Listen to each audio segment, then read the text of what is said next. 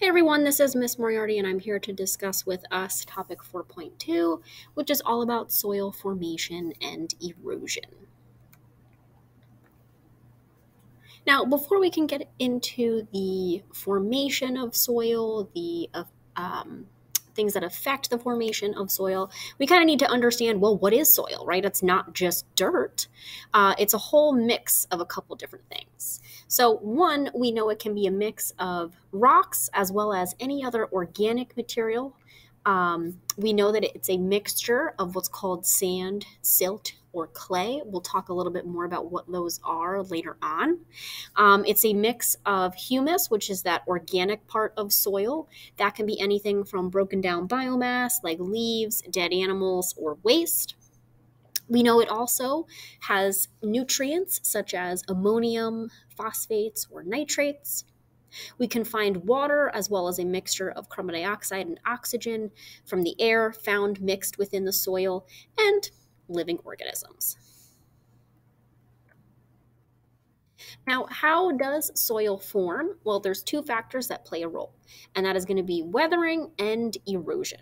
Now, we've kind of talked about soil formation before back in Unit 1 when we discussed ecological succession, specifically primary succession, in where you tend to have bare rock in the ecosystem.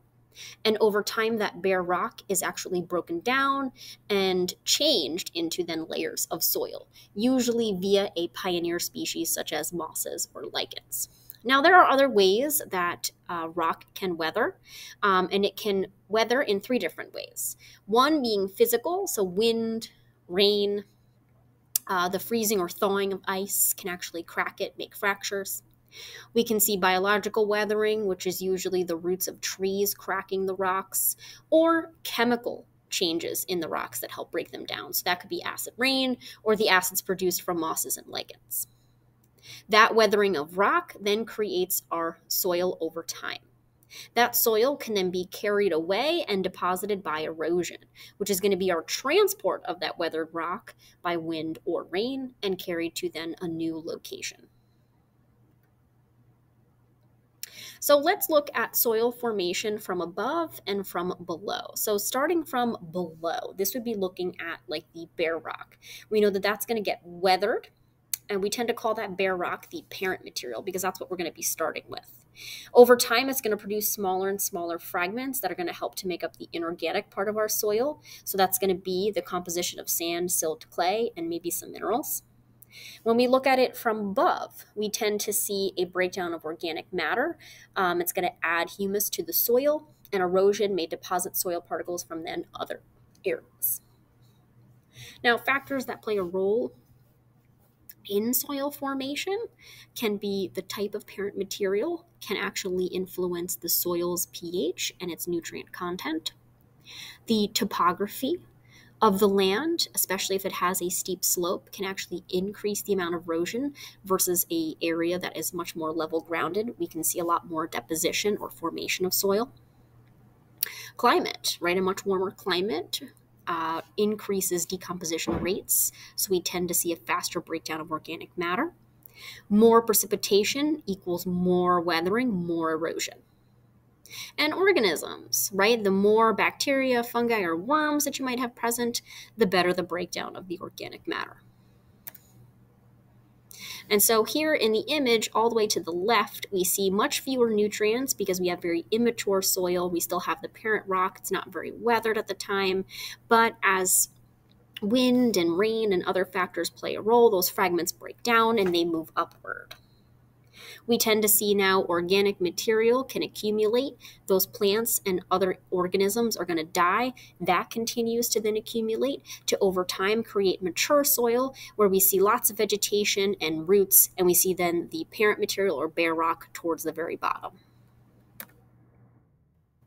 Now, once we get mature soil, that mature soil can turn into layers, and those layers we call horizons. It's really important to know this diagram and know the characteristics of each. So starting with the first layer, this is our O horizon. Here is the organic matter. We see plant roots, dead leaves, maybe animal waste. This is the layer that's going to provide lots of nutrients, maybe even limit water loss to evaporation. Below that is our topsoil. That's going to be the A horizon. This is where the humus accumulates. This is where decomposition of organic matter takes place. We see lots of biological activity happening here with earthworms and bacteria. Below that is the B horizon, where we see subsoil. This is the lighter layer below the topsoil, made of minerals, and not very much organic matter is found here. Here we have the C horizon. This is going to be the least weathered part of the soil, closest to the parent material, may even be called the bedrock.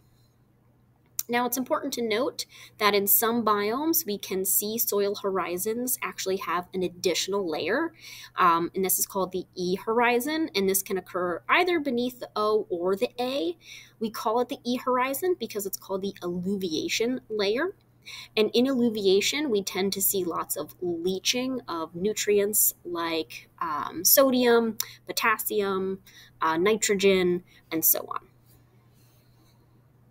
Now, guys, this is the last slide for these notes today. I know there's a little bit more left of 4.2, but we will continue to talk about that in class. So at this point, make sure that you have the notes that are mentioned in this video, and you can mark this as done.